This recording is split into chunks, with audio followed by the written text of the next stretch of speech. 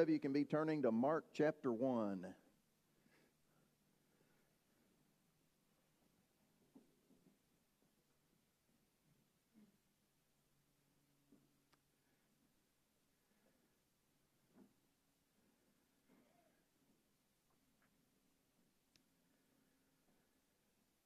I know for the past few Sundays we've been looking at events that surround the arrest, trial, death, burial, and resurrection of Jesus as we inch closer to Easter Sunday. But this morning I want to take us back to the beginning of Jesus' ministry. Not his birth, because Mark doesn't talk about that, but the beginning of his ministry.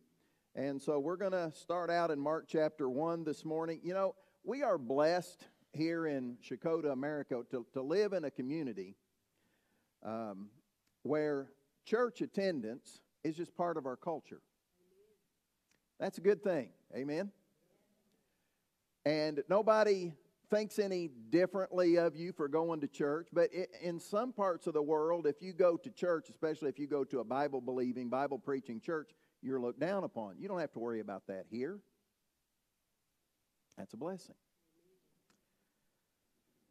Unfortunately, there are a whole lot of folks that are just church goers and they don't believe Jesus Christ is the Son of God, or at least they don't live their lives like they believe Jesus Christ is the Son of God. And tragically, one of these days, and I say this at just about every funeral that I preach, everybody here is going to meet God. We're going to meet Jesus one of these days. But we're either going to meet him as our Savior or as our judge.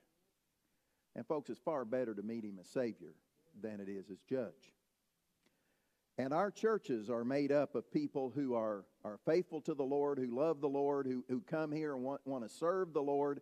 And our church is also made up of people who just come just because it's Sunday morning, so you come. I'm glad you're here. Don't run out the door just because I said that. But church is something that we need to do and to be, rather than just someplace to go. Amen? We're a family. We treat each other like family. In fact, we probably treat each other better than family. And that's a good thing. But there's something, church is something special. It's who we are. It's not just what we do, but it's really who we are. Because God calls us the church. And he's given us a mission to do, but he also refers to us as the body of Christ. And we're also referred to as the bride of Christ. And so a relationship with Jesus is something to be enjoyed, and not just on Sunday morning. Amen? It's something that we ought to enjoy every day of the week and every part of every day of the week. Now, there are a lot of folks who only encounter Jesus on Sunday mornings and possibly Wednesday nights, and it just shouldn't be that way. And what I would like to do this morning is take the opportunity to show you the danger of leaving Jesus at church. So I've entitled this message, Don't Leave Jesus at Church. I mean, he's here, amen? When you got here this morning, he greeted you. He's here with us. But don't leave him here. Because in a little while, when we get finished, we're all going to leave here. The lights are going to go out. The doors are going to be locked. Don't leave Jesus here. Take him home with you. And what we're going to be looking at this morning is a passage of Scripture where Jesus' first 4 disciples took him home with them. And it's a beautiful thing, and we're going to look at that. In fact, let's just read. I'm going to read a few verses, and then we're going to talk about a few more. But beginning in verse 21 of our text passage, Mark chapter 1, it says, Then they went into Capernaum, and immediately on the Sabbath, he, meaning Jesus, entered the synagogue and taught. And they, meaning everybody that was there in the church, were astonished at his teaching, for he taught them as one having authority and not as the scribes. Now there was a man in their synagogue with an unclean spirit, and he cried out, saying, Let us alone. What have we to do with you, Jesus of Nazareth? Did you come to destroy us? I know who you are, the Holy One of God. But Jesus rebuked him, saying, Be quiet and come out of him. And when the unclean spirit had convulsed him and cried out with a loud voice, he came out of him. Then they were all amazed, so that they questioned among themselves, saying, Who is this? What new doctrine is this? For with authority he commands even the unclean spirits, and they obey him. And immediately his fame spread throughout all the region around Galilee. That's quite a way to start your worship day, isn't it? Did anybody drag any devils with you in here this morning? I'm amazed that the synagogue was a place where, until Jesus showed up, even demons apparently were comfortable there. What's wrong with that picture? I mean, Jesus goes in to worship and he begins to teach, and demons know who Jesus is, even though nobody else knew who he was. Jesus was the Son of God, and the demons knew that. The Gospel of Mark, the whole Gospel, it begins in a different way than the other Gospels do. There's nothing in the Gospel of Mark about Jesus' birth or childhood or any of those things.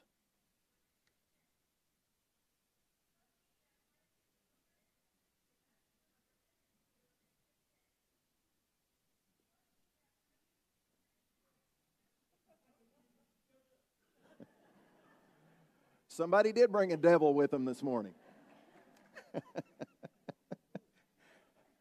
Kind of makes you want to throw your cell phone in the trash, don't it? Now, listen, the Bible doesn't tell us what Jesus talked about, what he taught, what he preached about when he was in the synagogue this morning, but it didn't make any difference. It was the Son of God speaking. It was God in the flesh delivering a message. And by the way, I can pretty much guess, because this was early on in Jesus' ministry. And what did he talk about early in his ministry? He just picked up where John the Baptist left off. Repent, for the kingdom of heaven is at hand. I got an idea that was probably what he was talking about, because that's what he did. But the speaker in the synagogue was the sinless Son of God, and this demon knew it. So there was a great message that was preached. There was a great ministry that had been done. Jesus, he exorcises the demons out of this man. And then everybody there wants to know, who in the world is this? That's never happened around here before. I dare say it hadn't happened around here before either. But it should. So there's a great miracle. Now, let me just point out that at this time, Jesus only had chosen 4. There's only 4 disciples. So those 4 disciples went to church with him that morning. If you read earlier in the first chapter here, Jesus had called James and John and Andrew and Simon Peter to be disciples. 4 fishermen. He asked them to come, and they came. And they were his only 4 disciples so far. And when this happened, it says, not only were these 4 disciples amazed and astonished at what they were witnessing, but everybody was. Listen, I can guarantee you that if something like that happened in our service this morning, you're going to be telling everybody about it this week. Amen? It doesn't take long for news like that to make it around. And we're going to see that as we go a little farther here this morning. They were all amazed in so much that they questioned among themselves, what in the world is going on? Who is this? And what is he doing? And how can he speak with such authority? Well, we have to remember he's the one that wrote it. Amen? He wrote the book. Now, we know that everything there is to know about Jesus we cannot find in the Bible. But everything we need to know about Jesus we can find in the Bible. And Jesus is who he always said he was, the Son of God. What a day this must have been. I would imagine that after all this, nobody was ready to leave. Have you ever gone to one of those church services that when it was over, you just didn't want to go? And at the same time, there were some people that as soon as the last amen was said, they ran to the door. But for most of us, when we get excited about something that's going on inside the house of God, we just want to stick around. I've been to a few services like that. I didn't want to go because I wanted to continue to commune with Jesus. And this is exactly what happened with Andrew, Peter, James, and John. These first 4 disciples, because after the service was over with, and the people were all excited, and as they didn't have lights to turn off, but after the lights were off and the doors were locked and everybody was going to their homes, these 4 disciples said, hey, let's go back to our place. Peter says, let's go back to my place. And they took Jesus with him. Now, what happened is they were enjoying, and I've only got 3 points this morning, but the third one is about a mile long, so I'm going to get to the first one here. You can enjoy a personal relationship with Jesus. I hope everybody here has a personal relationship with Jesus. You know the author of the book. You know the miracle worker here in Mark chapter 1. You know who he is. You know what his message is. You know what his purpose is. You enjoy it. And in verse 29 it says, now as soon as they had come out of the synagogue, they entered the house of Simon and Andrew with James and John. This passage describes some men, 4 men, who even though Jesus had just called them to be their disciples, they already had a personal relationship with Jesus. When you got saved, you remember that day, right? You remember when you gave your heart to Jesus? You began a personal relationship with Jesus Christ on that day. Wow, was that exciting, wasn't it? You felt like the world had been lifted off of your shoulders when you first got saved. Amen? Understandably, because it had. The weight of sin had been lifted off of you, and you enjoyed that personal relationship with Christ. And that's the beginning of the relationship that Christ had with them. In fact, if you went back up and read verses 16 through 20, you can see where Jesus called them. Our relationship with Jesus began in a similar way. Jesus called them out. Jesus is just walking along the seashore, and he sees 2 guys, and he says, hey, I want you guys to come and follow me. Jesus searched them out. He called them, and they came to him. He walks a little bit farther, and he sees 2 more that are on a boat mending their nets, and he calls them. All 4 of these guys are fishermen. They're just out doing their job, but Jesus personally goes out, and he calls them. And folks, when you got saved, that's what Jesus did for you. He called you to come. He invited you to have that personal relationship with him. It's an important relationship. Jesus said, no man comes unto me except it were given unto him by my Father. I'm glad that Jesus came looking for me. If you're born again, it's because Jesus came looking for you, and he found you, and he called you, and you accepted that call. You accepted that the terms that Jesus gave you, and you accepted him as your personal Savior. And I would also like us to consider the importance of this relationship. It turned these 4 men, and there would be 8 more that would be called out, but these 4 men, it turned their lives upside down. They were never the same again. In fact, they left all that they had. They left their families. Now, this is the beginning of the end for their family relationship here for these 4, because we're about to see another miracle take place here in just a moment. But for these 4, they never really went back home again to stay. Their whole lives were about taking the message of Jesus to the world. Had a conversation with somebody this week, and he said, what happened to all the disciples? And I said, well, all of them but one died for their faith.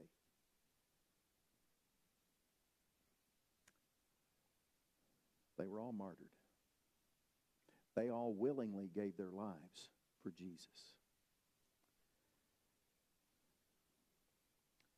There's so much that we are told about Jesus in the Bible. But, you know, there's so much more that when we get to heaven, we're going to learn about more about Jesus. But, you know, even in the Gospel of John, we're told that if everything was written about Jesus that there was to be written, that there's not enough paper in the world to write it down on. But everything we need to know is right here. All that we need to know is right here. What's important for us to know, we have possession of that in our words. Jesus didn't just come and save us from our sins and leave us alone until we get to heaven. He loves us so much that He desires that we come and we have that relationship, that we abide in Him, daily in Him. And it leads us to another truth concerning what happens when you take Jesus home with you. Not only do you enjoy a personal relationship with Him, and it's true that you do, but you also can enjoy precious fellowship with Him. Do you fellowship with Jesus on a daily basis? You know, it's good to have Travis back. We finally get to talk with Travis. By the way, Travis is almost 50. I know nobody lives to be 50. I mean, but Travis is almost 50 years old. He was born back in the no, never mind. But listen, we enjoy the fellowship, don't we? I mean, I've told y'all this before. I'd rather come to church for a fellowship dinner than to go to a family reunion, because I'm pretty sure a fight's not going to break out here. You might have to call the police at a family reunion to come in and break up the fights. But when the disciples departed the synagogue that day, they were able to continue to fellowship with Jesus. So let's look and see what happened. When they left the synagogue, it's just Jesus and His 4 new disciples. And they go someplace that was very important to Simon and Andrew. They went to Simon Peter's house. Verse 29. Now, as soon as they had come out of the synagogue, they entered the house of Simon and Andrew with James and John. But Simon's wife's mother, this is Simon Peter's mother-in-law, lay sick with a fever. And they told him about her at once. So he, Jesus, came, took her by the hand, lifted her up, and immediately the fever left her. And she served them. How many of you ladies, if you've been sick, I mean, you're sick enough, you've got a fever, that as soon as you get over the fever, you get up and you start cooking for everybody, serving people? No, a fever will wear you out, won't it? But the miracle was so great that she was ready to go. She couldn't wait to start serving. That's a miracle. This passage, to me, this event proves that we too can spend time with Jesus, and it's going to be quality time. This was quality time. By the way, this is another miracle that as soon as everybody heard about it, people started gathering outside of Andrew and Simon Peter's house. They wanted to know what was going on. These 4 fishermen, unlike us, were blessed to be in the service and see the great miracle that took place. They were able to hear from Jesus teaching the crowd. This was kind of their introductory church service here. They were going to church for the first time. And what they saw was Jesus Christ and the miracles that He could perform and that He did. And then He comes home and He does another miracle for them in their own house. And we know that the more time that we spend with someone, the greater we get to know them, right? Christy, I'll just give you a quick example this week. Christy and I have been married for almost 43 years, and I thought, man, I know everything there is to know about her and her family, and this week we got a new revelation. We found out this week that not only does insanity run in my family, it runs in hers too. Neither one of us knew about that. Our kids don't have a chance. I'd like to say I'm kidding, but I'm not. But anyway, Jesus is just the kind of person that you want to know more, right? I mean, if you know Him, you want to know Him, and then when you know Him, you want to know more about Him. And again, everything that we need to know is here, but we just want to know who He is, and we want to spend as much time with Him as possible. And even though there may be somebody in your life, like a husband and wife, and you think you know everything there is to know about them, you don't. And maybe you think you know everything there is to know about Jesus, but you don't. And you won't ever know everything there is to know about Him. And even though from Genesis to Revelation, from Genesis 1 to Revelation 22, it's filled with Jesus. you're still not going to know everything there is to know.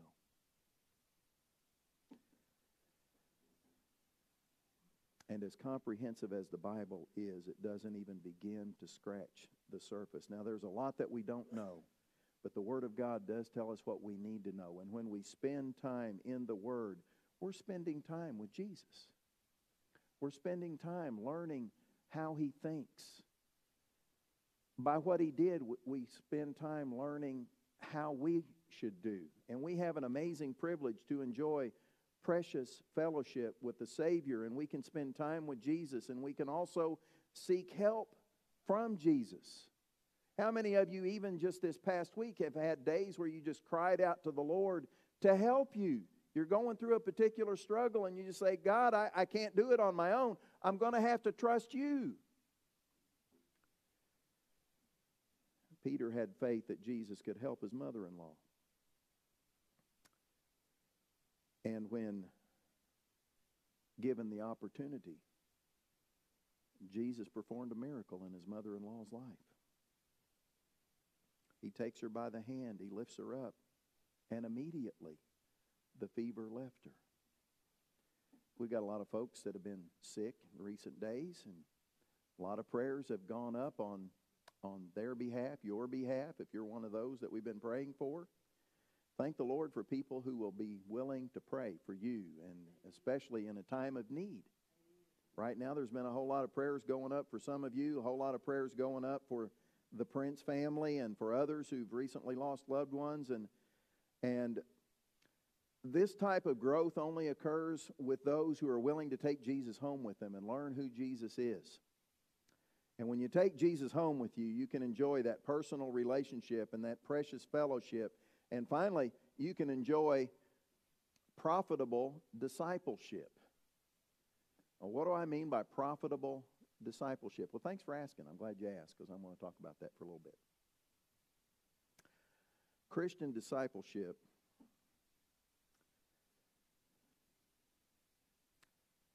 is, in most churches, forgotten.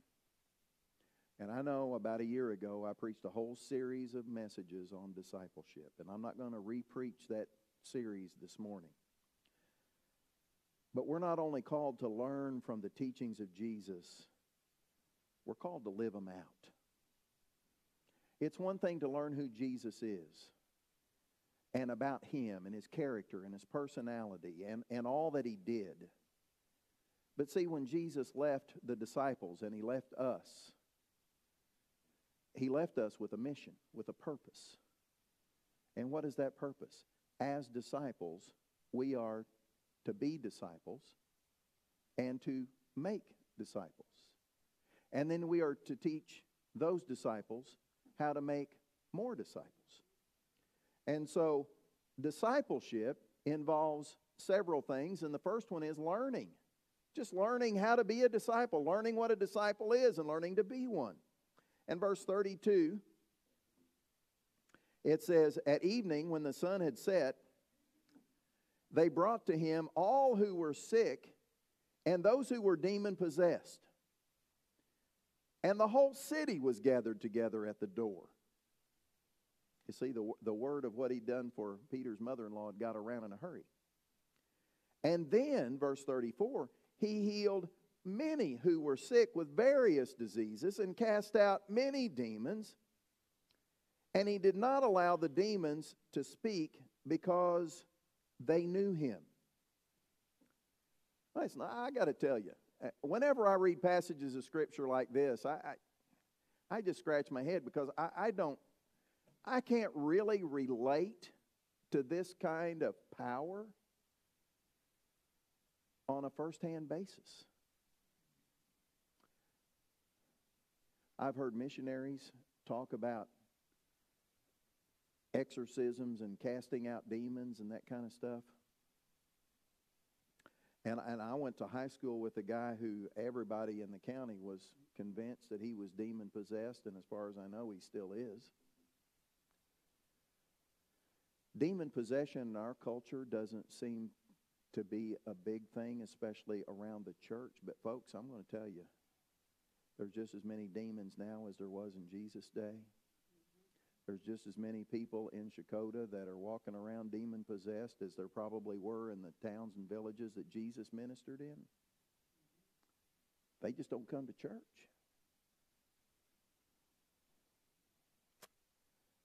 But if they did, and we could have a service or an experience like this, I can't imagine that anything could happen except revival. Except people coming to Jesus Christ as their Savior.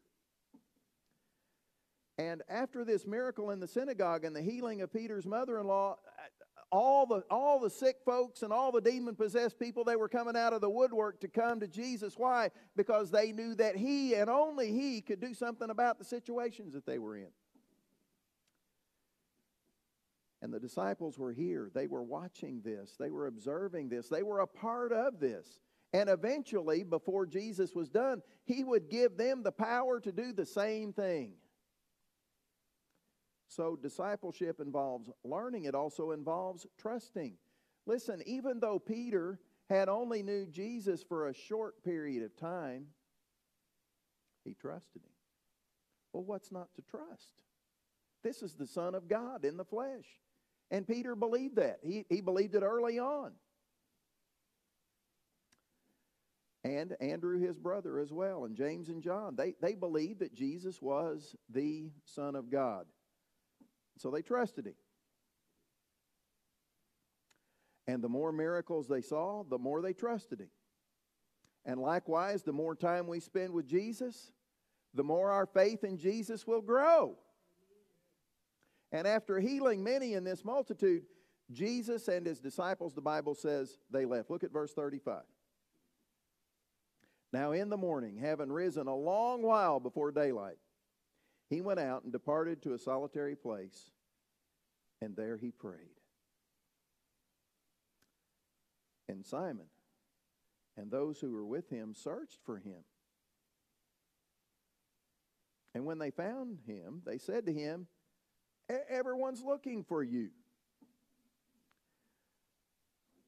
I don't know that they realized how important it was for Jesus just to get alone for a little while, just Him and God, and have their little conversations. See, Jesus went out to pray, and He did that often, to go by Himself and pray. But the disciples wouldn't leave Him alone. Now, what's going on here? What's going on is there were people that continued to come. I know it says that everybody in that village had gathered there at the door of Andrew and Peter's house, but again, when Jesus healed everybody, it didn't take long for that news to spread to other villages, and there were other people that came to Andrew and Peter's house, and they wanted to be healed too. And we're going to get to Jesus' response to that in just a second, but listen, the disciples went out and they found Jesus. Why? Because not only did they trust Him, but they wanted everybody else to trust Him as well. And so they said, listen, everybody's looking for you. In other words, there's more people that want to be healed. And then verse 37 says, they found Him and they said, everybody is seeking you. Now, we're not told a whole lot about this multitude, but we can assume that it was made up of the same kind of people that Jesus had already healed the evening before. And whatever the need, the disciples cared enough to go out and try to find Jesus so that He could come and finish the job. But Jesus' response is interesting because He doesn't stop there. When they said to Him there in verse 37, everybody's looking for you, He said to them in verse 38, let us go into the next towns that I may preach there also, because for this purpose I have come forth. Jesus doesn't go back to Andrew and Peter's house. He leaves to go to the next town and then the next town. Why? Because there's people everywhere that need to know about Jesus. Now, I'm impressed that the disciples were caring enough to come and try to convince Jesus to come. But Jesus has a different plan. This wasn't a part of His plan. Discipleship, and according to this passage, involves not only learning and trusting and caring, it also involves sharing, and they're trying to do that. And the disciples sought Jesus so that the crowd could be addressed and Jesus could heal them all. but it also involves obeying, because when Jesus says, no, we're not going to go back into your town, we're going to go to the next town and then the next town. And what did the disciples do? They don't argue with him. They don't try to grab a hold of him and pull him back home so that he can go heal more people. You know what they did? They just obeyed him, and when he left to go to the next town, they went with him. That's what true disciples do. They go wherever it is that Jesus tells them to go. But I don't want to go. Yes, you do. You just don't know it. Now, there's a lot of folks that wouldn't do what the disciples did. And in fact, before Jesus' ministry was done, there would be a lot of people that would turn their backs on Jesus. There would be a lot of people who would leave Jesus to go back into the world. And I can almost guarantee you that when Jesus said, no, we're not going to go back, we're going to go to the next town and the next town and the next town, that answer took the disciples by surprise. But again, they didn't question him, and they didn't try to talk him out of it. They obeyed. And listen, folks, even when it doesn't make sense, if God tells you to do something, you best be doing it. That would be the best thing for you to do, is just do whatever it is. And intertwined with obedience is the fact that discipleship involves following. And verse 38 tells us, and when he said, let's go into the next town that I may preach there also, because for this purpose I have come forth. And as he was preaching in their synagogues throughout all Galilee and casting out demons, and we get to verse 40, a leper comes and Jesus heals him. The point I'm trying to make is God knows best. Jesus knew what was best. And it was best, rather than turning around and going back, to keep going forward and go to the next town and to the next town and to the next town, so that as many as could hear Jesus and come to Jesus as possible would. We need to be obedient to our master, even when sometimes it may not be convenient. And again, let's go back to Andrew and Peter. This was at their house that all this took place.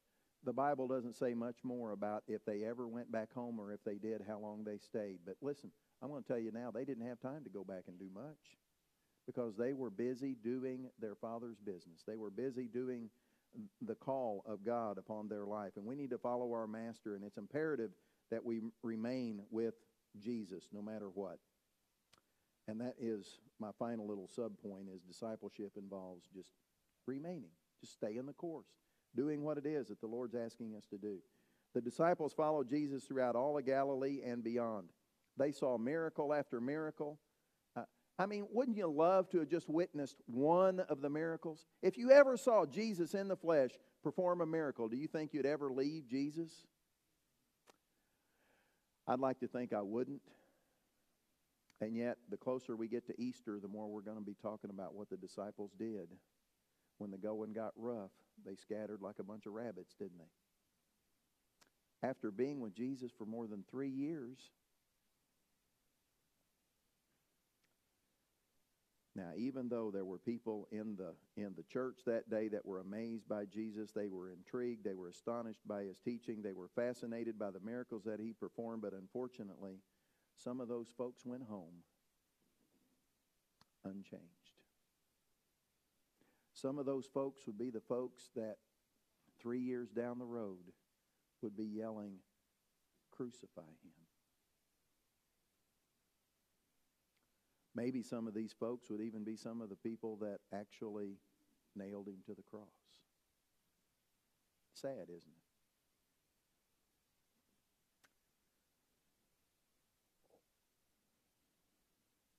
Understand that you may attend church regularly, enjoy the fellowship of one another regularly, sing songs of praise, participate in worship, read your Bible. You listen to a message from God's Word, and you may be strengthened and encouraged by it. These are all good things. And I'm not trying to downplay any one of them. I'm just telling you that according to the Word of God, they're not enough. If you're not spending time with Jesus every day, you're missing out. You're missing out on spiritual growth. I'm amazed at people who would tell you that they've been saved for 50 years, and you ask them where a book in the Bible, and I'm not talking about one of the minor prophets. I'm asking, I've asked people, well, I'll never forget one of the first sermons that I preached right after I answered a call to preach. I went to Christy's mom and dad's church, their home church, and I preached out of the book of Habakkuk. And I'll never forget, the pastor of the church was sitting on the front row, and when I asked people to turn in their Bibles to the book of Habakkuk, he had to go to the index because he didn't know where it was. Now, that wasn't funny to me. That was sad. That people don't know enough about the Word to know where to find, especially for a preacher.